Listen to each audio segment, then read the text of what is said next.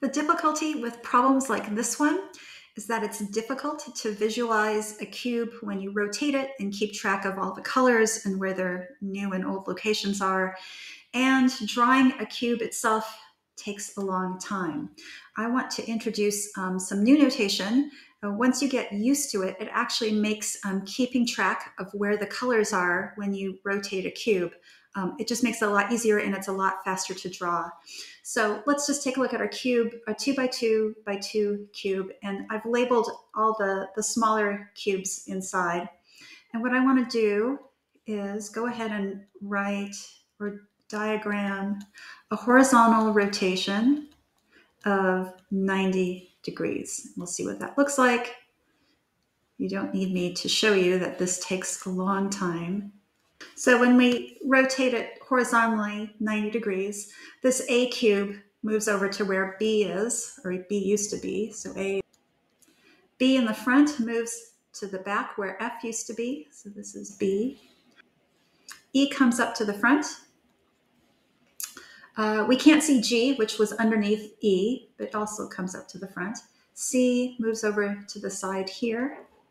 Let's see, D moves to the back, and F is over here.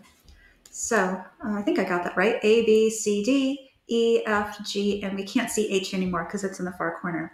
So I'm going to make this a lot easier by introducing some notation. Just a couple of crosses like this, I think, make this a lot easier. And what these two crosses mean, this cross at top is the back of my cube, and this cross on the bottom is the front of my cube. So beginning with the front, A, B, C, D. This is equivalent to the cube right above it, and then E, F, G, and H. And when we do our horizontal rotation, 90 degrees, I again draw my two crosses. A and C move over to where B and D are.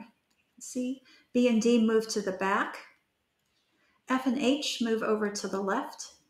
And E and G come up to the front, and it's equivalent to the cube I drew in the back, but it takes much less time to document this. It might get a little confusing at first to do this rotation in this way, but once you get used to it, it actually gets really fast with just a little bit of practice. So I'm going to use this notation to solve this problem. Okay, so we're going to do casework on the number of whites in the front. Another time-saving tip for problems like these is to just use, just indicate one color out of the two. So wherever I write a W, that's where the white is. I'm not going to bother writing a B because that takes time and it's not really necessary. So let's do start with the first case where the front face of our cube has two whites. So we could have, let's start with two whites being adjacent to each other in front. So again, I'm going to draw my two little crosses, which represent the front and the back faces of my cube. And I'm going to put my two adjacent white faces in the front. And I think the way I'm going to handle this subcase is I'm going to have adjacent in the front and adjacent white cubes in the back. So we can start with this simple case. That's one orientation. Two in the front and two in the back right behind each other. So I'll put number one here. We can also have two on top like this. We can put two on the bottom, and I think it's pretty clear that this is different from case one, so I'll just label that as our second case. Right, again with two whites on top in front, we'll put two whites on the right-hand side. And I think that's also pretty obvious that that's going to be a separate case, so we'll label that 3. And I'll show you an example of where we can rotate one case and then find that it's the same as another case. And then we have this here, and we'll call this case 4. Okay, let's do a situation where we have the front two whites are adjacent and the back two white cubes are oriented diagonally from each other. We have two white faces in the front that are adjacent, and then the white faces in the back are diagonal. So here's an example of what it would look like to check that a horizontal rotation of 90 degrees does not result, or does result, in a case that we've already covered. So this white cube in the front on top, when it gets rotated, it ends up on top in the back. This white cube in front in the top left goes over to the top right in front. This white cube in the back top comes up to the front top, and this white cube, the bottom of the back, moves over to the left. So it looks like these two are the same, so we don't need to consider the case where we have two adjacent on top and then the diagonally is going in the opposite direction. And these are the only two cases. It turns out that they are the same. So I will count this as our fifth construction, and I'll put a sad face here to indicate that this is not does not represent a new construction. Let's take a look at diagonal in front and a couple of whites in the back. Again, if we do a horizontal 90-degree rotation, see what happens to our white squares. This moves here, that one moves here, this one moves to the left, and this one moves to the front. Getting pretty good at this. It turns out this is the same as number 5. So I will circle this and put an unhappy face. These are not new constructions. Okay, and now we can do maybe the front is diagonal and the back also has our white cubes oriented diagonally. So we could have them going in the same direction like this. Let's do a horizontal rotation of 90 degrees and see if that gets us one of our existing constructions here. Yep, look at this. This is the same as what we have. This is the same as orientation number 2 as equivalent, and I'll put smiley face or unhappy faces because they are not new constructions. Let's try the white cubes going in opposite diagonal directions and see if we already have something. So another horizontal rotation. This one here, there, and there. All right, so these are the same. So this is actually a new construction.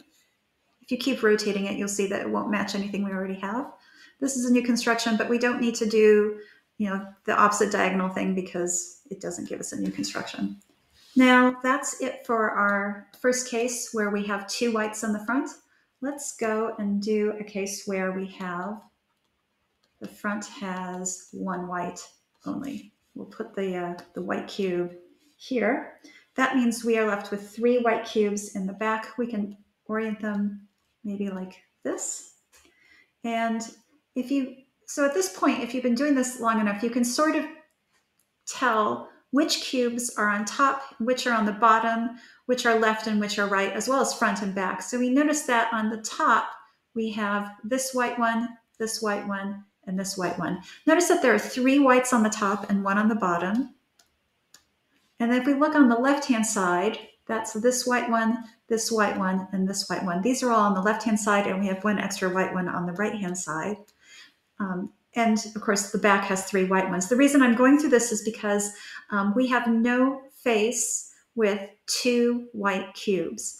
And that covers the case that we just did. So we've already found 6 constructions where a face has 2 white cubes. This does not have that. So we know we don't really need to check with the previous case. We know that this represents a new construction.